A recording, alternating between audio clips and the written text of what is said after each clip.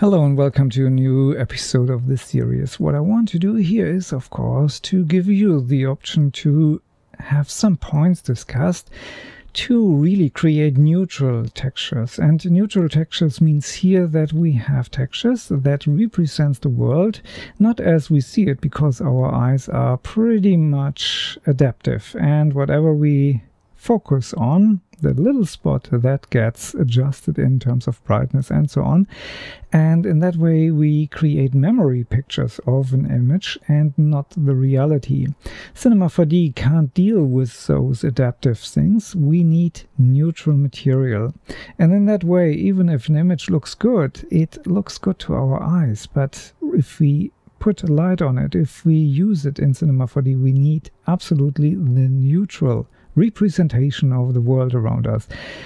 We do not produce art with textures. We do not produce vacation images or portraits. We do not push saturation or contrast. We do not roll out highlights or we crash blacks here just because it looks cool.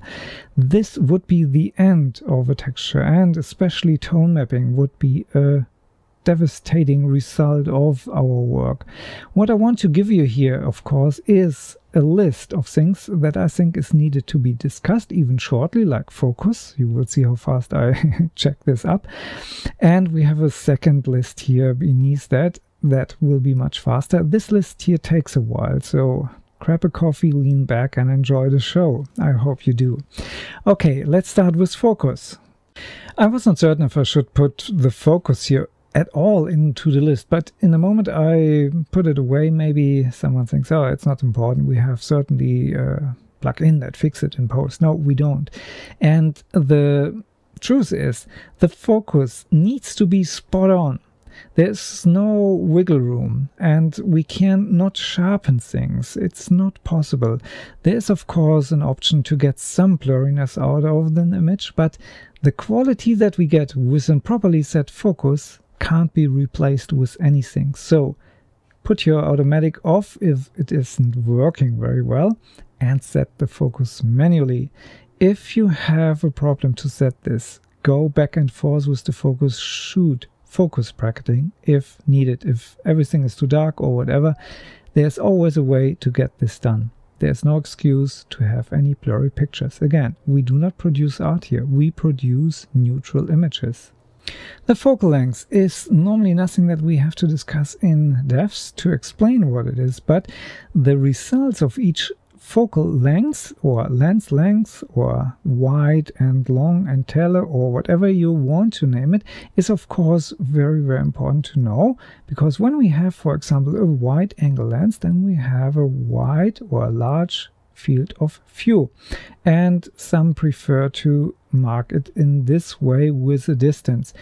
I don't care here at the moment, because the most important part is that we can see a lot of stuff in a short distance from the camera. This here's the camera. If I have a longer lens, then I have maybe something like this here to get maybe the same distance. If that is that distance here. It's a little bit sloppy here from my side, but you get the idea. The distance to the object, and that here could be Y, for example, is much longer than the wide angle lens. And when we have here maybe an object that is not just flat, when we have something here that has maybe an object like a stone or so that looks out in this way, then this here, it directly much smaller in distance to the camera than this object here. And this shows up, of course. This here is extreme. I don't think that we have all the time such textures, but the more far away you are, the more flat it is. And normally textures like on this cube here, for example, is a texture that we put here on that front. And then we don't want to have any perspective or parallax inside of that texture. We want to have it flat. If not the case, then we have to think about camera mapping or displacement or whatever fits the most in that case. So let's have a look to some examples of that. This image here is done with a 200mm lens and a full frame sensor. The sensor size has always part of the whole equation in it when we talk about field of view. the lens doesn't change. But you can see here that these stones are relatively flat and you can't see around these stones. The stones by itself does not occlude the backside of them. And when you take a look here to this area here, we will take a look from another perspective, then you might see how this changes here. This looks more like a print of something, very flat, and I have shown this in an earlier tutorial how we get the volume back. But for the sake of this image, we need it as flat as possible. The distance, by the way, is pretty much a 4-lane street between the camera and the wall. In this example, I have moved the camera a little bit with our target point to the side to show you the effect, because when I look here directly, we see only on the border a little bit what we have. And we can see here all the time all the stones only from the left side. Everything that is here on the right is already obscured by themselves. And I will show you a more extreme example of this. And of course it's extreme because I want to make my point. Here I look very straight to this stone, perpendicular, so to say. And the lens is so wide that we can see here to the side. It's 180 degree the whole view. It's a fisheye undistorted to make it a little bit more viewable. And we can see here really, we see only the sides. With standard wide angle lenses, that wouldn't be so extreme. But if you put a wide angle view to a flat object and you use then a normal lens, that doesn't match anymore, and it gives a weird feeling. No one can put the finger on it because you tell a story maybe, or you show something and you don't have the time to evaluate what happens to the picture. You just get away with a bad feeling. And so to have something that is maybe so extreme like this here and then just put it on a flat surface will not work very well. I hope that point made a little bit sense, and make your own tests. Take any camera, even a point and shoot, and use the wide and the long lens and frame exactly the same object in the same way so you get the same result, and compare then how it shows up. If an object is really completely flat and the lens has no distortion and no artifacts, then you might get away with a good result when you use a wide lens. But in the moment you can use a longer lens, you do not cast shadow on the object, you do not influence with your clothes the lighting situation here. And so my preferred way is as long as possible. Of course, there is a border. If you use a very long lens, there's so much stuff between the object and your lens that it makes no sense, of course. I think 200mm is a good way. 135 would be also very acceptable, and it's certainly to your advantage. Okay, the next part here. The aperture is not only there to change the amount of light that finally is hit by the sensor, independent from the time. It's a mechanism in the lens which distributes the light more or less.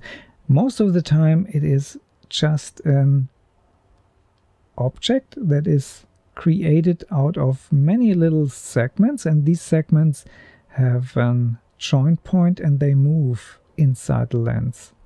And in that way they can create a large, a small, or a smaller hole. So the hole is variable. And with this mechanism, the aperture, we create also what we want to discuss later on, the depths of field. And a shallow depth of field, for example. But the whole story of depths of field will be discussed later. So what I want to discuss here is not the amount of depths of field or shallow depths of field, it is the sharpness that is finally left over. And there is a misconception in parts of the camera users, because I think when it's full open, the blurriness is the largest because it's shallow depth of field, which is not exactly defined for the focus point, for the point where we have our target put to our attention. And when it's the smallest, the depth of field is the largest. So the assumption is that there's also the sharpest overall for this part here, where we have our target. The truth is that it is low on the start, it goes up, and then it goes down again. And in this area here, where we have a medium-sized aperture, we have the sweet spot of a lens. And you can see this in lens tests, for example, when you just have the option to change for the resolving power of the lens, the aperture. And I want to show you that, of course, in an example. In this image, I have my lens chart. It's a cheap one. It's just plastic, but the lines are very straight, and that is all what I care about. I didn't want to pay $100 or so for an exclusive print. This one here was $3 and a few bucks for the wood. Anyway, that serves my purpose here. And what I want to show you here is, of course, the middle part in this part of the tutorial. I will go later to the edges here when we talk about other stuff. In the middle I have my focus point set, and that's the most important part here. And I have a sequence of images with 2.8, 4, 5.6, 8, 11, 16 and 22, the full stops always. I have the whole list with third stops, but I thought that's maybe a little bit over the top, and even with the full stops I thought that's too long to show them all. I will show that, but more importantly, what I want to do here is to go to the middle field, because on the edges we have already some depths of field problems or appearances. And I go here to 400%, and maybe let's find a place where I can see already a little bit blurriness from. Let's start here. Okay, so when I go here to this place, you can see there's a dramatic change that has a little bit to do with the light. But in truth, I haven't changed the noise, the sharpness, anything of this image. It's pretty much opened from RAW and saved out. That's all I have done. And in this case, it's JPEG to have it small.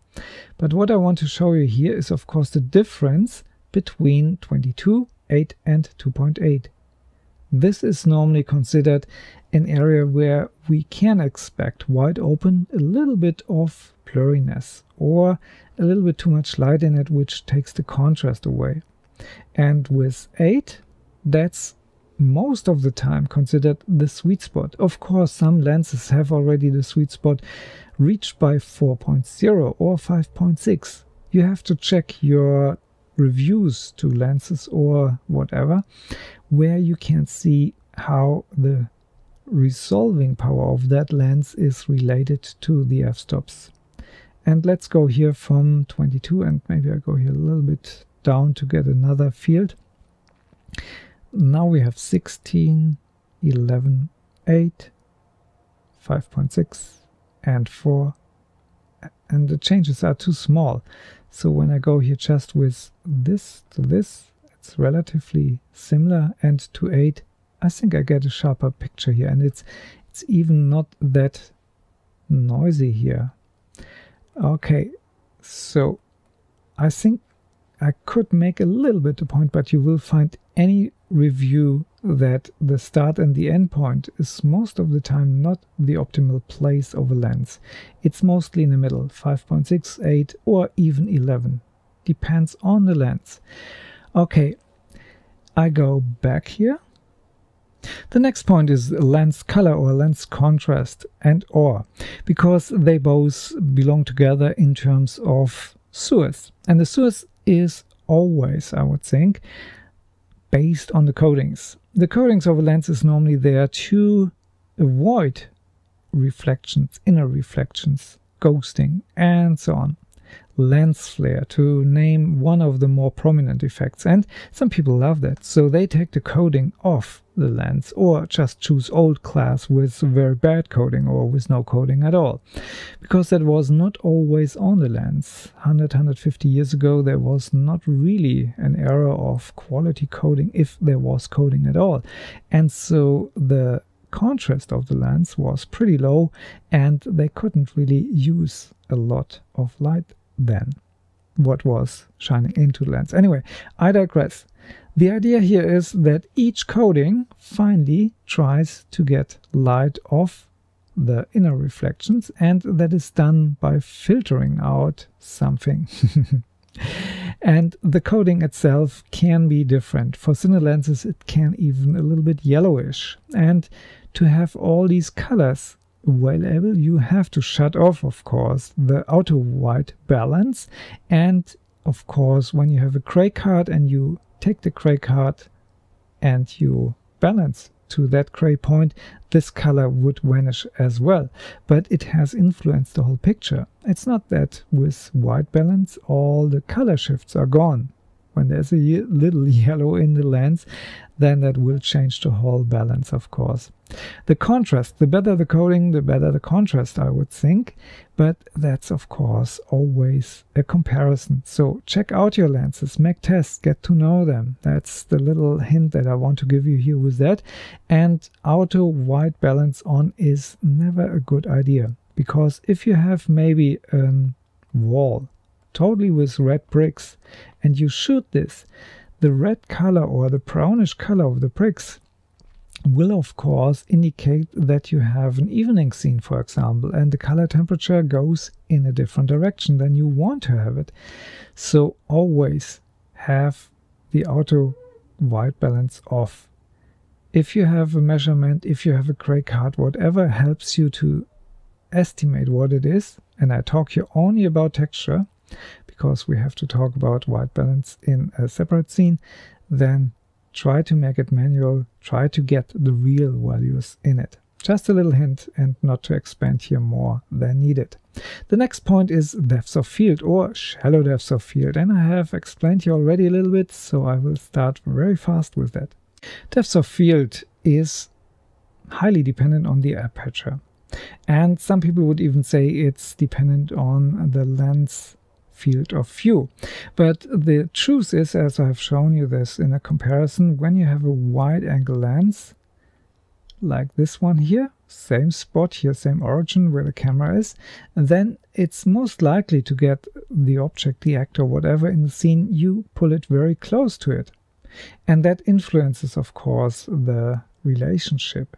If you put it as far away in distance to the camera and then scale in or out in Photoshop to the same picture, one time taken with the wide, one time taken with the long lens, same aperture, then you will see the depth of field is the same.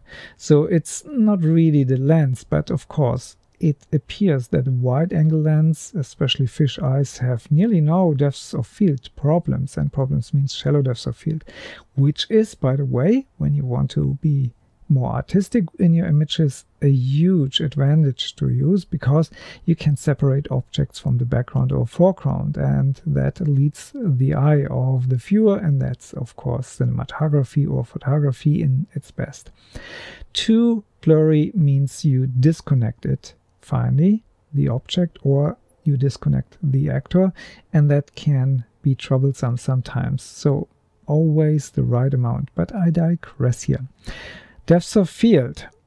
We don't want to have a shallow depth of field for our work, because when we have an object here textured on our cube in Cinema 4D, then we don't want to have shallow depths of field artifacts in it, bokeh and blooming highlights and so on, whatever we get from shallow depths of field if it is not set correctly. And if we have something here on this surface and the camera finally in Cinema 4D has a look to that object, then if we want to make it right, we have to set the camera to the same depth of field for the whole scene, so we don't have a mismatch inside of the texture to the whole scene. If we move the camera, it becomes nearly impossible to hold that relationship, and so it breaks apart. And to have maybe from the field of the camera shallow depth of field, that means blurry, then something sharp in the picture, and then something blurry again, background and bokeh, and then something sharp again, that doesn't work. Is not possible. Is possible in Cinema 4D because we simulate those stuff, but it's not really how the world works. And so textures should be always without shallow depth of field. Any object that we want to have as texture should be inside of the most sharp areas. And I will show you what it does to pictures. This time I go not to our focus area, I want to go here to the side, because this here is not perpendicular to the camera. This right part is closer to the camera, the left part is more far away. So I have a nice variety of my depth of field here. I can see both areas. That was the reason why I have rotated this a little bit. And you can see here a little bit of the bokeh effect. And when I go here to 8, it's sharper. And when I go to 22, there's nearly no bokeh effect anymore. And so back to 2.8 here, and I want to have here something like this, maybe where it's not too dark, and so I go here to this area and I want to have a crossing point. So we see here already some color in it, and that's certainly nothing really fun. You can see that it's all over the place, and on the other side we have a different colorization. There's more green in it, and so that's something very bad. So okay, 2.8 shallow depth of field, and 8 much better. Even we have here some problems, and with 22 much sharper, but it's really not very precise here. We have some chromatic aberration. We come to this later. So let's go step by step. To 16, to 11, to 8, to 5.6, to 4.0, and 2.8. If you have a texture with such an artifact of shallow depth of field, you run into trouble, and there's no really a fix, because this information is lost and you can sharpen it. But with sharpening, maybe that works here in a black and white image, but with many colors you get only dark edges, and it gets even worse. And if that is then finally inside of a color grading, the black and the white on the edges will destroy the color grading more or less. It shows up. It's not really fun and not nice. Not my suggestion at all. So depth of field, always as much as possible that covers our area of interest. We don't want to have any bokeh or light blooming or specular highlight blooming inside of that image. That's not the way it should be. Okay, so next one. Artifacts. Artifacts from a lens or from the light or whatever. The idea is to talk about chromatic aberration, or to talk about the sharpness that we have towards to the border of the lens, or vignetting. Vignetting is of course very easy to fix. It's mostly that it becomes darker to the sides of the end, and of course lens distortion. And these 4 parts are really individual parameters of each lens, and you have to know them to fight them, or just to take another lens if it is too much. Let's have a look to chromatic aberration. We have seen these pictures here already, and we have seen the little color fringing around these squares. That is nothing that is inside of the texture of my board. It's just black and white, and they wouldn't do such things, of course, and it becomes more prominent to the borders of the lens. And I can go here even to 22 or to 8 to show you that here, and we see that all over the place, green and magenta, or here on this side more yellowish bluish. You can say maybe that's also near to green with a little bit too much red in it or so. Anyway, the point is that normally the light gets refracted inside of a lens, and of course the light has different frequencies, and these different frequencies becomes differently refracted, which finally creates these rainbow effects that we see on that old Pink Floyd cover, and on every prism, of course. So there is normally a bunch of lenses inside of each lens, or there's different class, who tries to refract, of course, the main light, and then with some other elements to bring some of these frequencies back. But of course that is all based on a balance of sharpness, of speed, of refraction power, and so on. And so there's always a battle. What is the most important part? Is it the overall sharpness? Is it the overall chromatic aberration? Is it whatever. You will find a long theme about lenses in discussion all over the place. And when you go together with cinematographers, that's an endless story. And so it is part of the whole scene finally, and you don't want to have it.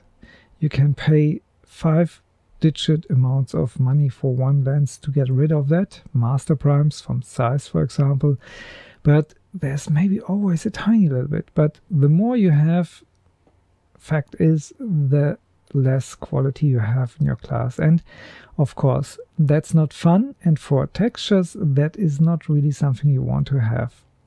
And it is less, in my world at least, in longer lenses than in wide-angle lenses. And another reason why I prefer to shoot with longer lenses, to avoid this problem. If you have such problems, I would normally suggest to go to the sewers before you even start to work on an image, and that is typically in Lightroom. And of course, Lightroom has options for that. Even the RAW converter, Adobe's Camera Raw ACR, has that. It's pretty much the same here. And when I have an image here from a lens that is a 40mm lens, then I can just go here and say remove chromatic aberration, for example, and it takes this away. We have to set this up, and the problem is, of course, if you have something similar in color, it will take that all away. So these here have to be very precisely set. Another problem is, of course, the distortion and the vignetting that I have mentioned, and this has to do with something like that. You can see here the distortion, and I go maybe in one direction and then I go into the other direction. And normally when you have a standard lens, and here this 40mm pancake lens is certainly a standard by now, has some data in the database, so you can see this here already. And it's certainly not this lens here, which distorts completely different, and you get different results here. So back to this lens, and then you get hopefully the right. And sometimes you have more profiles when more people have put data into it. So the distortion is repairable, but keep in mind, it's not for free. Whatever you do to an image, when you move a pixel only a little bit around, it mixes up with the neighbors, and then it gets blurry. And vignetting is something that has nothing to do with getting blurry. It's only a brightness adjustment, which I would really suggest. Photograph with a very even lighting, a gray card, and then measure these values. You can see these values here, and when you have everything gray, it's maybe one time only that you know this lens needs this value, and then you can adjust this to your best knowledge. Of course, it makes really the world, especially when you tile an image and it has this dark vignetting. Not very funny. There's something that we can't really do to an image directly here in Lightroom, and that is when the distortion or the blurriness starts to increase to the border, because the lens construction is not very well. And normally I would think here a 40mm lens for $150 is normally a candidate to have this kind of blurriness, but it's pretty stable. I was surprised. I thought I have here a good example where I can improve something, but not the case really. So when you need to do something like that, deconvolution is the process, and I'll show you that here. To make that pretty fast, I take here just a small little area, and then I go here to filters, and one of the deconvolution filters is topaz in focus, sorry for that. And you have to reset everything, because the lower part here is standard sharpening, and that is not really advisable in the first place. So you go here maybe to this position, and then you see here some ringing in. So you have done it too much. You can go a little bit lower, and when you see only a little bit, you can suppress this, of course. And this algorithm tries to find what was finally originally sharp. And it doesn't take just the edges and increase the contrast here. The sharpness does those things, and it does it really heavy. So you see here the contrast more and more. I can go here a little bit crazy with that. this is not really what I like. This is more the way it should be. And when I press the space bar here, you can see that was before, and we get a little bit of that. It's always a tricky thing. So when you have something like that, that the borders are too blurry and you need urgently that image, you can't use a better lens, then you can take a mask, a layer mask, and then a radial gradient to move toward the borders a little bit sharper, and in the middle you have that original picture. Not my ideal, of course. I would try always to get the best lens for the job, but sometimes we have to deal with those things. Okay, that sums it up already, and we go to the second part of this list. So we have discussed chromatic aberration, the sharpness to the borders, the vignetting, and the lens distortion. Okay, let's have a look. And when I go here to these 4 points, a relation to the surface, light temperature, HDRI, fast and stable. These 4 are just 4 little themes to put these also into the discussion. And the first, relation to the surface. First of all, we have here our camera, and then we have here our object that we want to photograph. This could be from the side or from the top view. Either way, we want to have a look here from this object just straight through it, 90 degrees here in both directions, horizontal or vertical, and then we get the best relation because our sensor should be parallel to the object. That's the whole trick. There is of course an option to go with a shift lens, but this integrates then new problems with perspective and parallax and perspective and so on. Okay, this is important, and I have shown you some pictures when we look from the side or when we look from the front. It's a complete different image, and you can't just go ahead and take this image and then just drag it into this size and cut it out, because this area here is then a less in sharpness, resolution and so on, and this is a little bit more, and then you have something that doesn't work at all. Anyway, that's the little hint to relation to the surface, always 90 degrees if possible. Then light temperature. If you shoot in RAW, this is not really a concern, but when you have here on your viewfinder on the camera a little histogram, something like this, the information that you get is not from the RAW, it is from an JPEG, roughly said.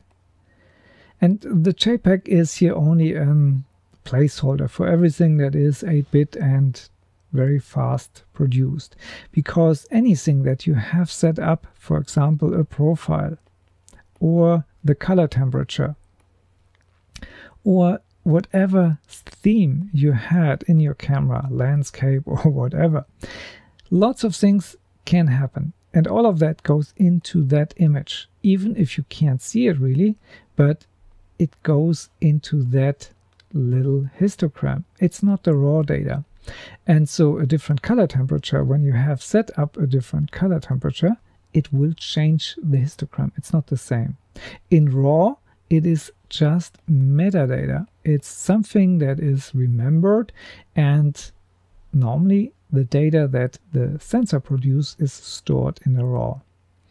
And then later on, you take all the metadata in the RAW developer and do your thing. But if you make adjustments based on some settings that you might not use later on, and they are perhaps totally off, then this histogram will give you not the right idea what's all about in the picture. So if possible, don't use any auto settings. Use everything set to neutral. No sharpening, no automatic color temperature, no saturation on top of that or something like that. Just as neutral as possible.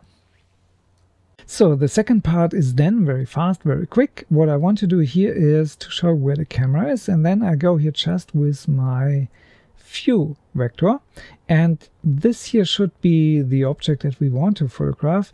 And if that is the top or side view, is exactly the same here. I want to have a 90-degree angle here. It should be perpendicular, because otherwise you have an image that looks like this, and you have to stretch it to get it straight.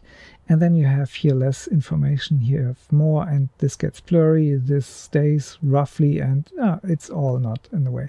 This is the way to go. Relation to the surface, perpendicular. Just like that. Light temperature. It's all in the RAW, and if you use RAW, don't care too much about. Where you have to care about is that little histogram that you have on your camera. That is fed by a light temperature that you have set up. It's not included in RAW, but what you see here in the histogram is, let's say, JPEG information. It is based on the color temperature that you have set up, on the profile that you have in your camera, if that is landscape, faceful, or whatever. And it has a lot of other settings here. And everything should be on neutral in your camera. No sharpening, no saturation, no nothing, just neutral. And all of that goes from the camera then through the CPU in your camera and creates then this little histogram. You react on this histogram and you make decisions, and then the RAW is not as it was before. So there is a feedback loop that might be not really healthy. So get to know your camera as much as possible, so you know finally that all these settings here are related to the reality in the picture. If you shoot a red wall, the automatic color temperature is thrown off, and so on. Okay, HDRI. Why I get always so enthusiastic with HDRI and say if your camera can shoot bracketing, then use at least a promote, like I have to do with my nearly old camera already. Anyway, the idea is that every camera has a camera response curve, and when you shoot something here on this position, the application that finally develops your images can't really tell what happens to this poor little thing here. But if you shoot some stops over, have the same camera response curve, but this time it's darker, so it moves more up. This time here, it's maybe here and it moves more down or in the opposite direction. It doesn't matter what it does, but the application knows now how to treat exactly the same, and it can create here a linear relationship. And of course, to make this story a little bit longer, sometimes when people like to crash the plaques like this one here, and then have to be, of course, more contrasty here in the middle because they have lost already a little bit space, and then want to roll out the highlights, then you get a lot of contrast here, crashed plaques and rolled out highlights, and then put this into a linear space format. First you have to undo this, you have to undo this, and you have to undo this. So exactly the opposite curve. And that is sometimes a source for disaster. If you just put this before you undo all of that into that, you have something here in it that has a curve, because the format itself doesn't know what you're doing. It just plays it in. It's a container. It's not an application that knows what you have done to the picture and straighten it out. So just to use OpenEXR makes nothing linear. It's a container for linear, not just something that creates linearity. Okay, fast and stable. One little hint to the end, a tripod. A tripod is needed to get really stable data, and it should be easy to set up, very fast, no screws, and the camera, by the way, should be mountable with one click. There should be no screw, no nothing. It should be fast, very fast, because anything else keeps you away from using it. And what you don't use will not support your work, and so you get maybe a little bit blurry, even if you can hold, like I do, a second very still. But if you do it with a long lens for 3 or 4 hours, and then it is not possible anymore. Use a tripod as often as possible. That sums it up. Thanks for listening. Have fun with it. Bye bye.